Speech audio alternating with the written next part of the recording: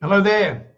Today's video is one that I've been waiting quite a while to do. Okay, quite a while because I haven't been online. That's one thing, but also quite a while because some people asked me to do this maybe a month ago. So for those who asked me, my apologies for the delay, but here it is. 3 paths to confidence in sales. 3 paths to sales confidence, right? 3 things you can do to get more confidence in your sales. That's what I'm really on about. Now, one of the keys of any success, of course, is confidence.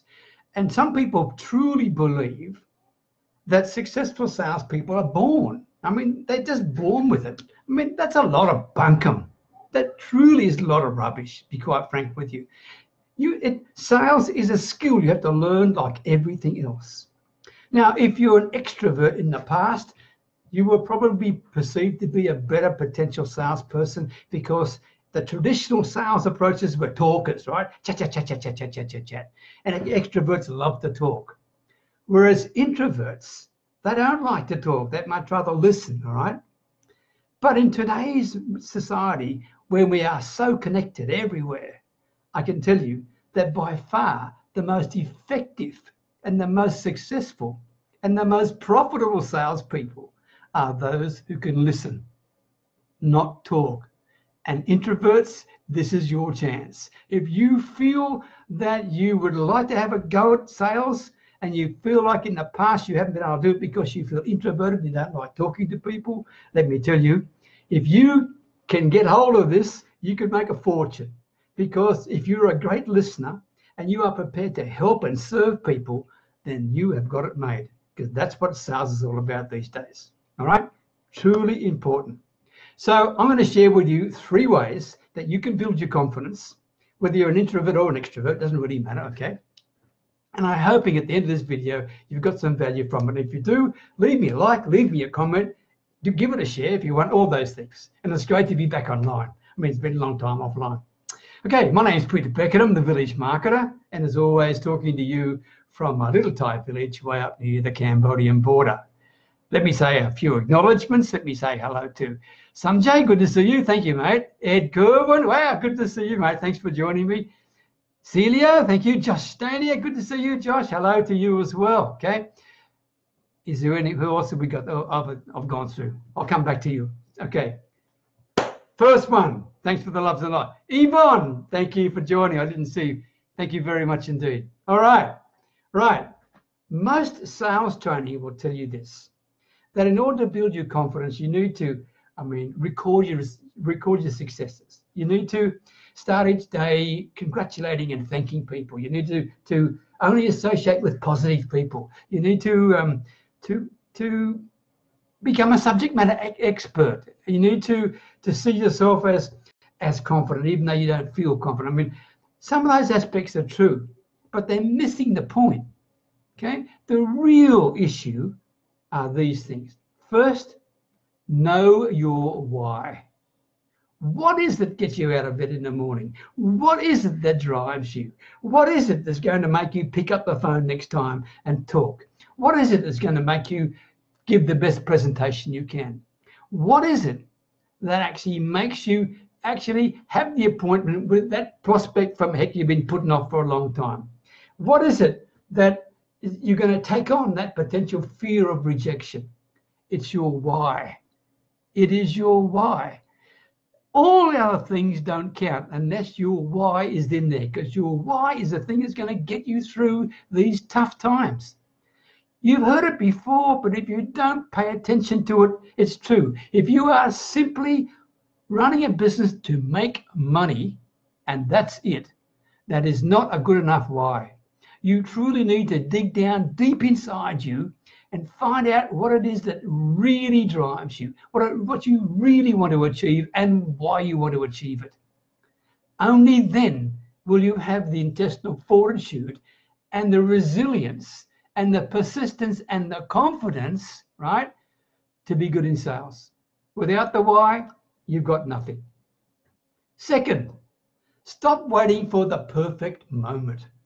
I was talking to someone today, no names, no backdrop, right? I was talking to someone today, No, they're not on there, thank goodness sake.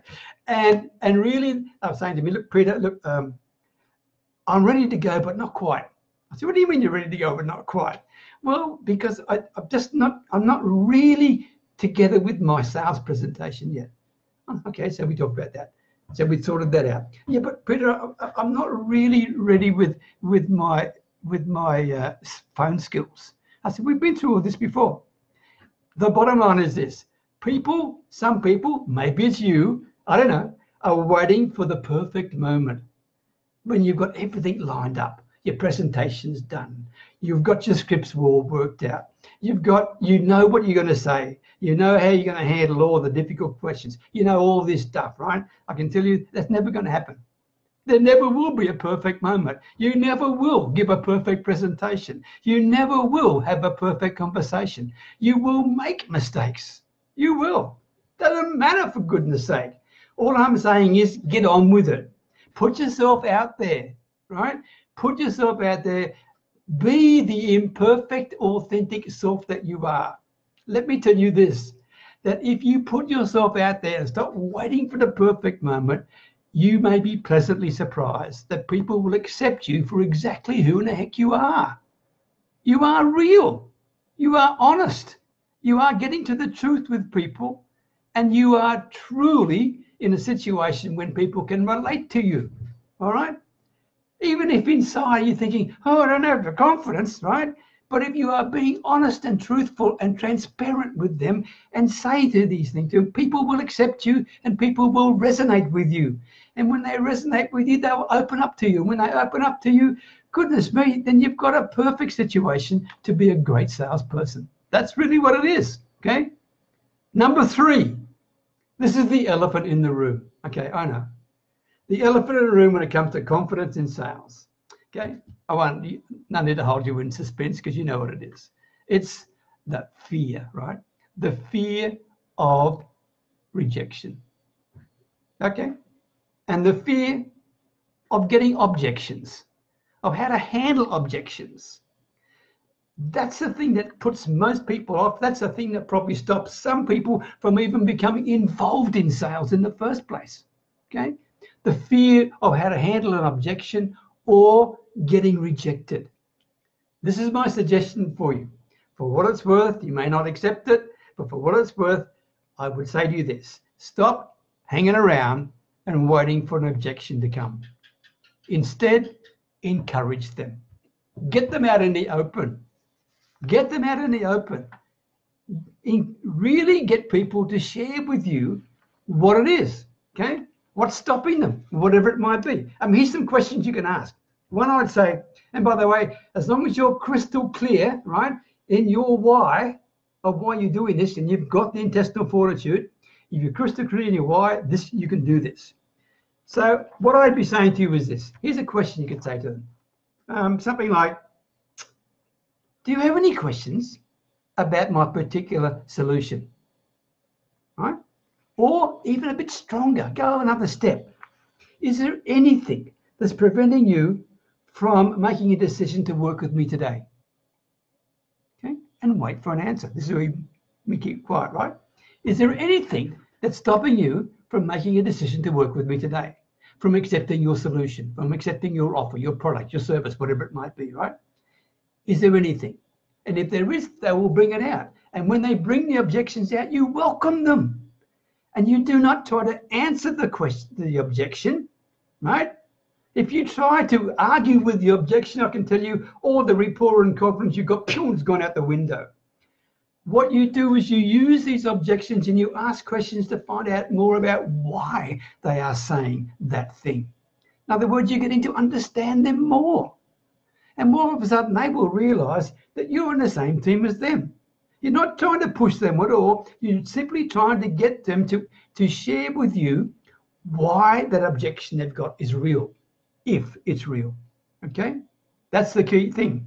So by asking questions every time, what you're simply doing is you're acknowledging them. You're accepting the fact that they're not happy about a certain thing. They're unsure, they're uncertain, whatever it may be. And by asking them, tell me why, okay, What you're doing is getting them to share more with you about the reasons for the objection. Once you do that and you get them talking about it, and you can simply say things like, "To me, what brought you to that sort of a solution? Or what brought you to that sort of conclusion, should I say? And why do you think like that? Can you tell me more? I need to understand, because I want to truly understand you. Because if I don't understand you, then I can't give you the best solution anyway. And if you aren't clear, you're never going to make a decision. And if you don't make a decision, then this problem you've got is going to stay there forever, right? So with the objection you just gave me, whatever it is, X, Y, and Z, no need, no money, no time, whatever it may be, right? Tell me more about that. What makes you think that way?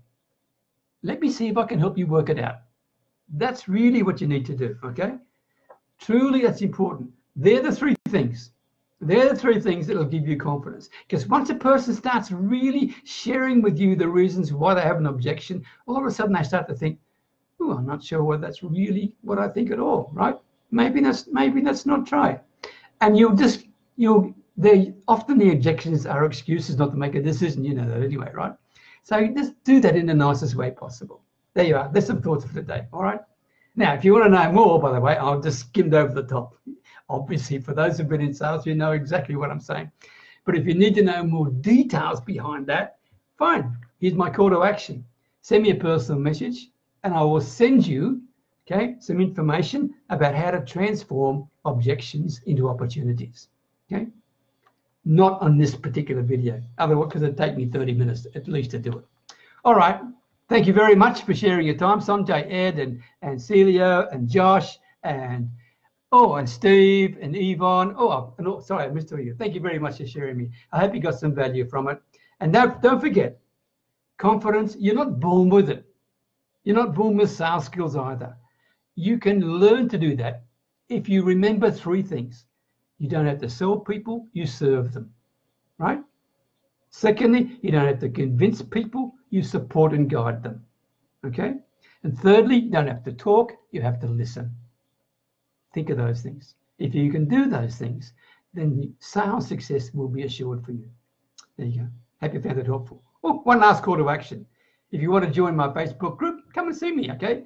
Your Next Level. It's on Facebook, just look for it, Your Next Level, and answer the 3 questions, okay? And I'll welcome you to the group. Okay, all the best. Talk to you tomorrow. Bye for now.